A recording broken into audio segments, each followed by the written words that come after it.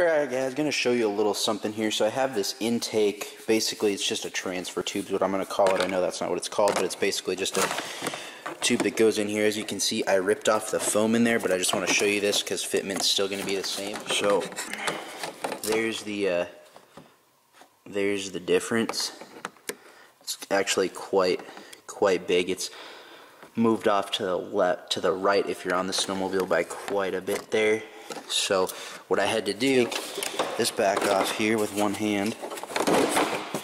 See, my memory card's running low. That's cool. I'm going to create a 3D printed little spacer that goes in there, so it kind of puts it up a little bit, and that'll make it so that it'll line up perfectly, because what's going on right now is it's hitting right here, and the hood can't move over because these tabs need to line up.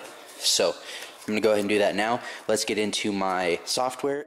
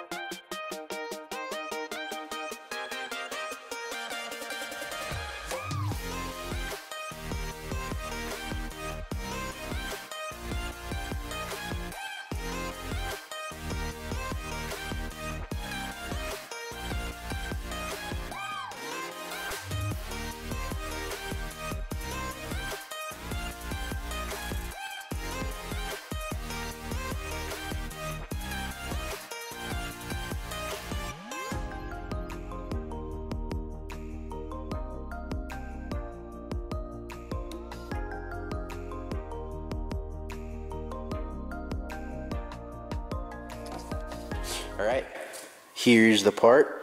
Got it all designed and fabricated as you saw in the video. Printed it, took about 4 hours. This is made out of TPU filament, so it's stretchy, 50% infill, and yeah, let's go ahead and put it on quick. Alright, we got it on. As you can see, I left just enough for a little lip there, so when we put it on here, there's that. And here is my sensor right there. So let's go ahead and plug that in. Alright, so here we go. As you guys can see, fitment is now phenomenal. It's sealed up and in there really nicely. Both sides, look at that. I mean, besides that little part to the left, that's driving my OCD nuts. But other than that, she's sealed up real nice. When you wiggle it up or down, side to side, stays in place, which is dope. And I can feel way down in here. The only reason it could even partially come out is because I'm moving the hood when I do this, but when it's jam-packed in place like that, well bam, still in there nicely. So yep, love it, love the fit. Alright, so went ahead and added that little foam thing back in there.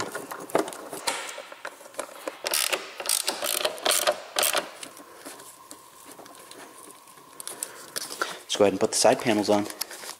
Alright, plastics are on and should be good to go. So I'll go ahead and talk to you guys here probably tomorrow. It's getting a little late. There was a crack in the tunnel. Well, I decided to JB weld that to see if it would hold it. Sure enough, it didn't.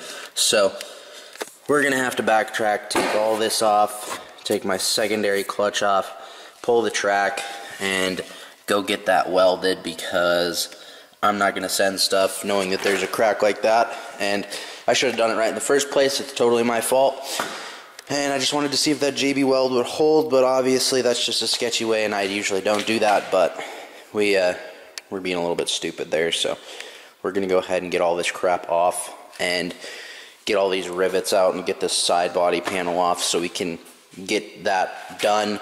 So I'm 100% confident in Snowflake that she'll be ready to go, and I won't have any worries about anything exploding. So, I mean, exploding is a little dramatic, but you know what I mean. Not very enthused about it, a little mad at myself, to be honest with you.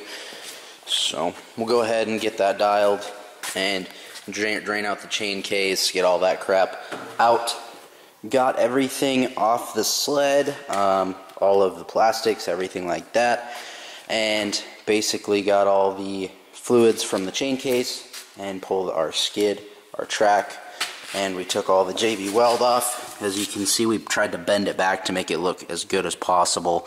It's way better than it was before, nice and, well, straighter. Not exactly 100%, but this is what needs to get welded. Right there, that guy, because I don't know if you can tell, but whenever you apply pressure to it, it'll move, so we don't want that. We don't want that at all. So go ahead, get this thing welded up and be good to go. So that it's a bit of a bummer, yeah, sucks. So I say so when I'm upset, but it is what it is. It's got to get back done. This is actually just electrical tape for a tab that gets welded right here.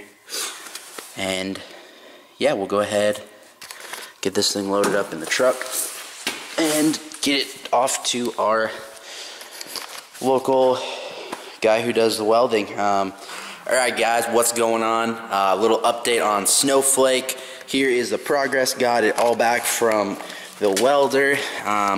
If you want to go check out who I got this welded by, the name is K-Bros, and they did a phenomenal job on this. It may not look the prettiest, but that's just because I told them to fill all of this in with weld, because we go pretty extreme and I don't want this thing cracking again. So this whole brace went ahead and got supported. So let's go ahead and put the track on.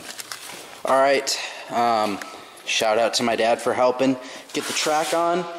Definitely needs to be tensioned. Yes, I realize that. We got the track on. We got our primary and secondary clutch. This primary was already there. Secondary got put on. We have got all of our chain case, all the gears back on, filled with oil. Tighten the lock nut, or tighten this finger tight, quarter turn out, tighten the nut, and then put all this stuff back on. Coolant looks a hair low, so we're gonna have to add some of that. And then if you come over here, the weld looks really good. And then there is a little bit of room still in between. You just can't really see it, but there's just enough between the track. But yeah, so perfect. Alright guys, I'm gonna go eat something. I'm hungry. But there's an update. And we're gonna put the plastics on, do our tension on our belt, because it's a little loose. And we'll be good. Next day, got something to eat, feeling like a boss, you know.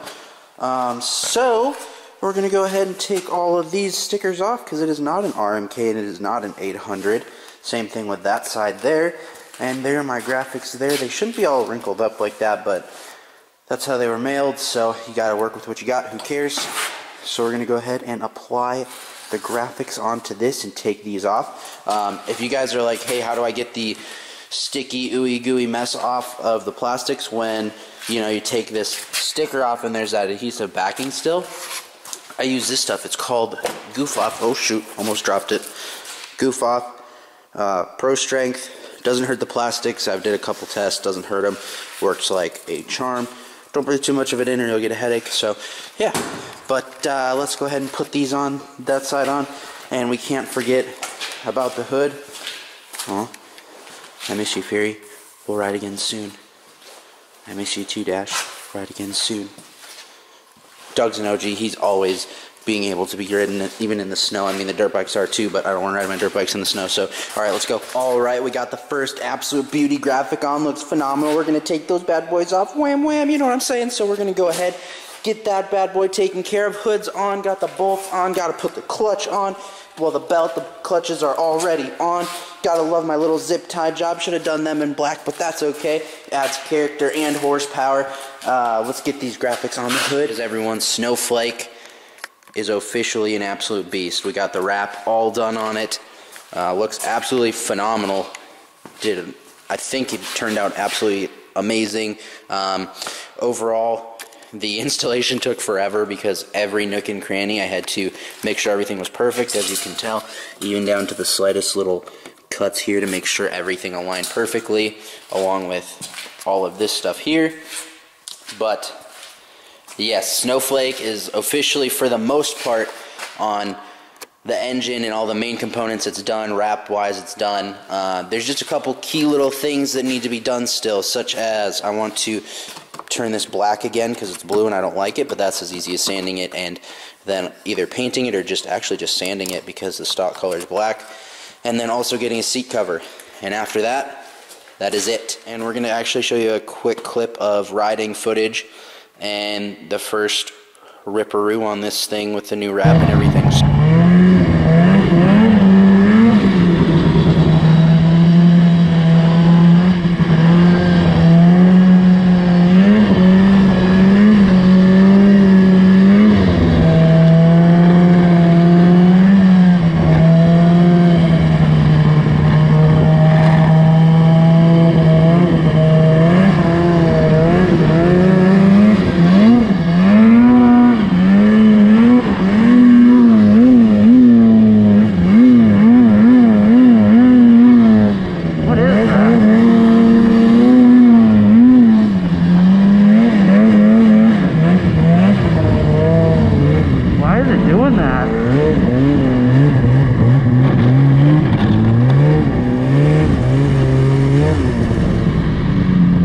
It just like chugs so bad.